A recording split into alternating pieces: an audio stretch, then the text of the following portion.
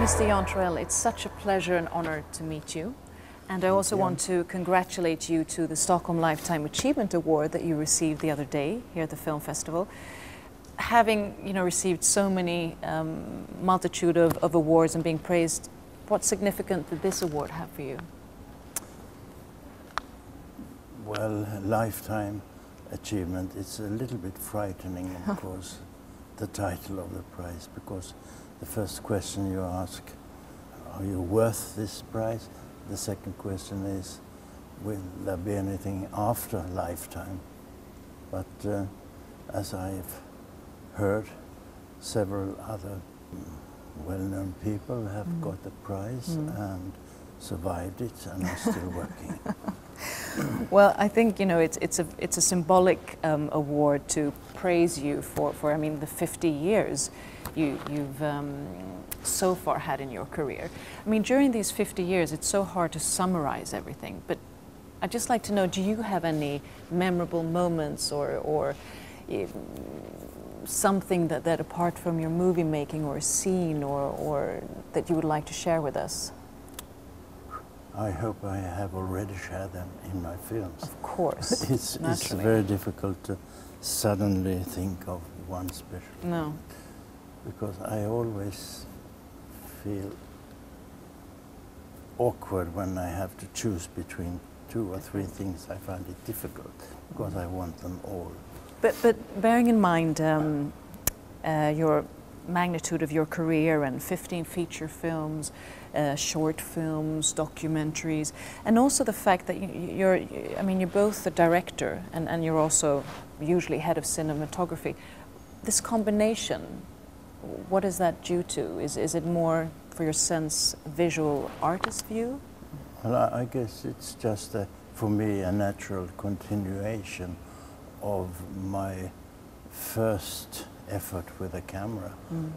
I started with still photography, and then when I was 19, I borrowed a film camera and made a little short film. So, well, after that, when I much later got the chance to direct a feature film, I just thought I have to work my way, and my way is behind the camera. And also, you've done so many epic, unforgettable movies, and a lot of nature and life themes like relationships, emotions, tragedies are very much sort of the soul of your movies and the soul of what you portray. Is this something that comes from you as a filmmaker, or also maybe inspiration from your own life? Bringing elements? Well, you could roughly divide my films in 2 groups, those which I've been asked to do, or people have suggested books and things, and the others which have started to grow inside myself and are the result of my own initiative.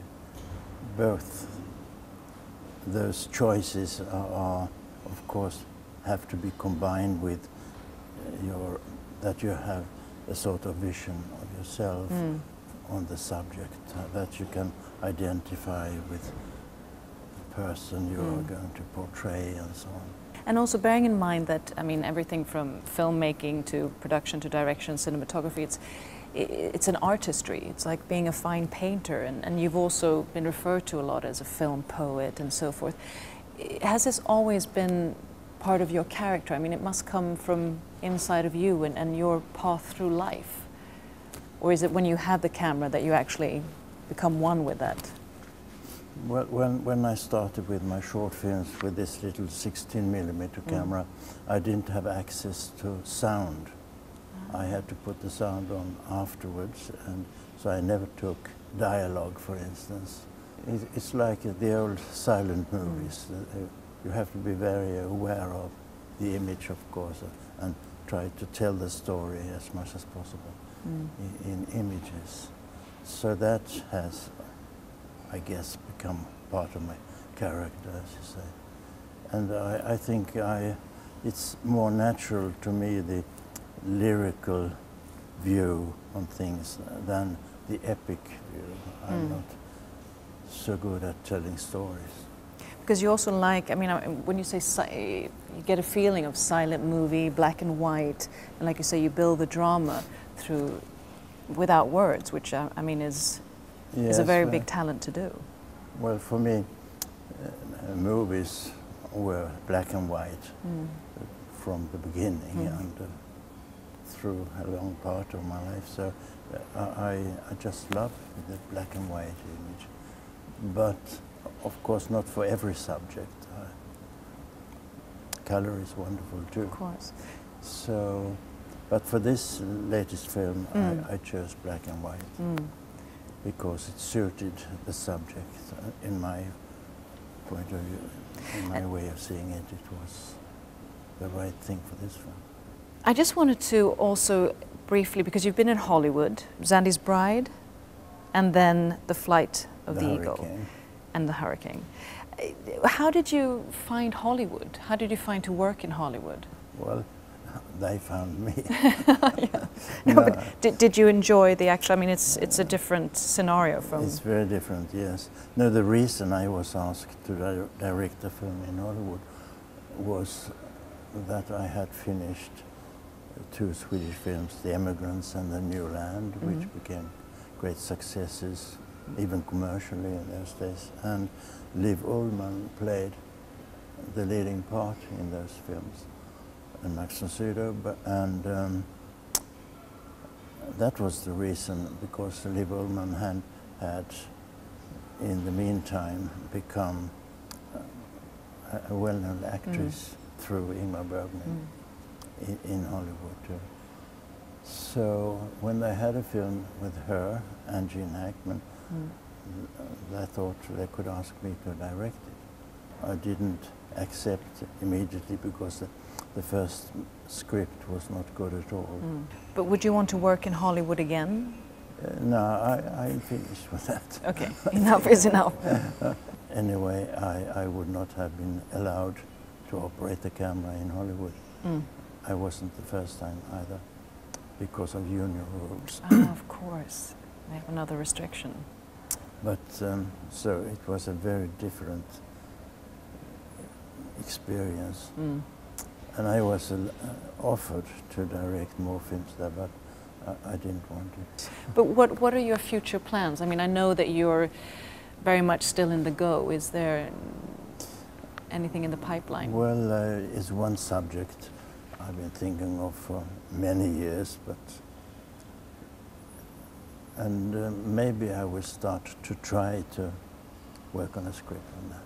But I don't want to say much more about it. Okay. It would be a subject I would work closely together with my family.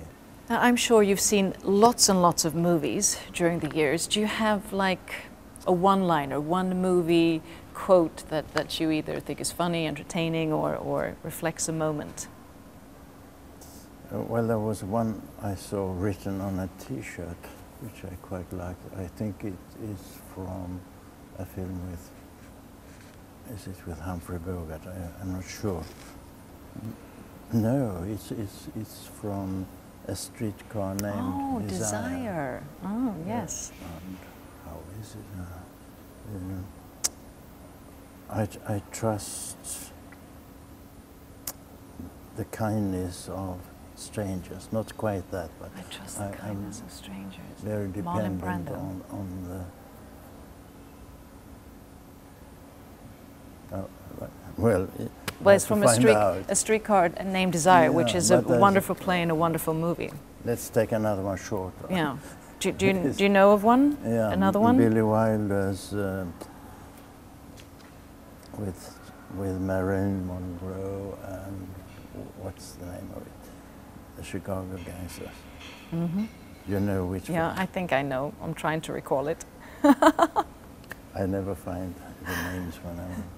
But you remember the quote? No, not the Misfits, but anyway, it's no one is perfect. That's the end line of the film. So which film it was? I love it already. Nobody is perfect. Well, perfection is something that you master when it comes to filmmaking, and once again, the Stockholm Film Festival has been honored and very privileged for having you with us. Thank you. Thank you.